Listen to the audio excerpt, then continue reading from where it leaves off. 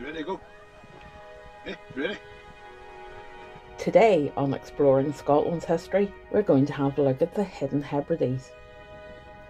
These are sites that we have visited that we might not necessarily have just as much information for a standalone video, but these sites do deserve recognition. Some of them were the most stunning places that we happened to come across. Enjoy.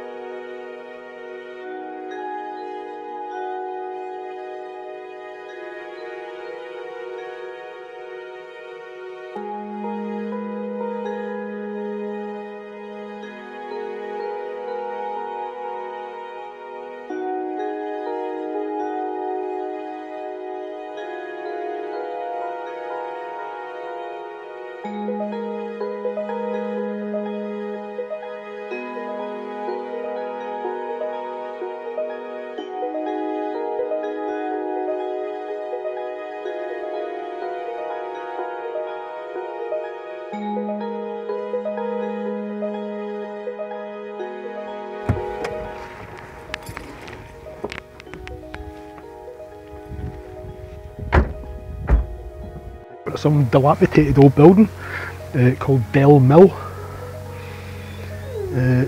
It's pretty much fallen apart, but it's got a bit of history behind it, has it? Well, in the 1800s it was whisky still. It doesn't say whether it was an illicit one or not, but this is an all iron water wheel, and it would have been used to mill the corn and stuff. Cool. It's powered threshing machines apparently inside it. Julie's found something.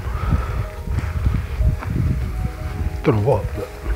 Engineering, you like it? It's some kind of... Oh, plough thing. Engineering thing. Oh, it's a plough.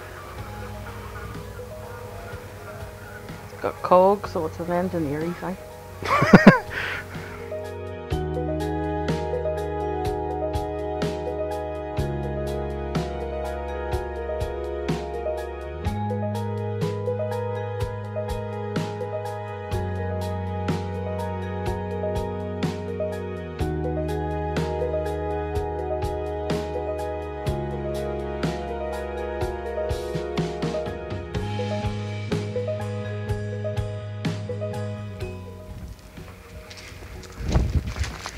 We're at another church.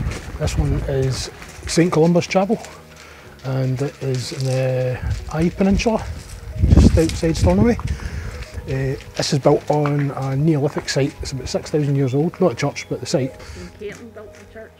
Oh, St Columbas. Aye, he was some saint guy. St Columbas mate. Yeah, he was one of St Columbas mates, which is... That's why this is nice. Yeah, why? I don't know. There's currently quite a lot of work going on, discovering and refinding a lot of these graves.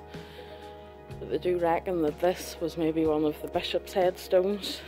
They brought this into the main chapel, and they believe this, which obviously you can't see very well on camera. There is a sword on this headstone, and they believe this was maybe a Knights Templar.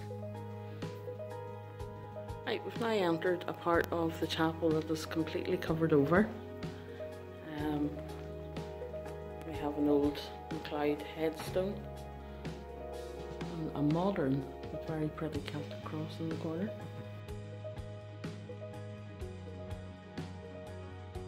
This one is one of the Mackenzie headstones. It's obviously the clan leaders. It's very, very detailed and really quite amazing. Again, the hourglass, the skull and crossbones, gorgeous. Also here is a beautifully engraved headstone from the 16th century, and there's Gaelic script around it, which basically says, "Here lies Margaret, daughter of Roderick MacLeod of Lewis, widow of the Lachlan McKinnon. She died in 1503. So this is really quite an old and quite an impressive headstone. Also have a rather impressive knight. It's actually so impressive, it's like 2 inches of relief, 3 inches of relief on the head. Doesn't appear to be any information on it, but it's still quite impressive.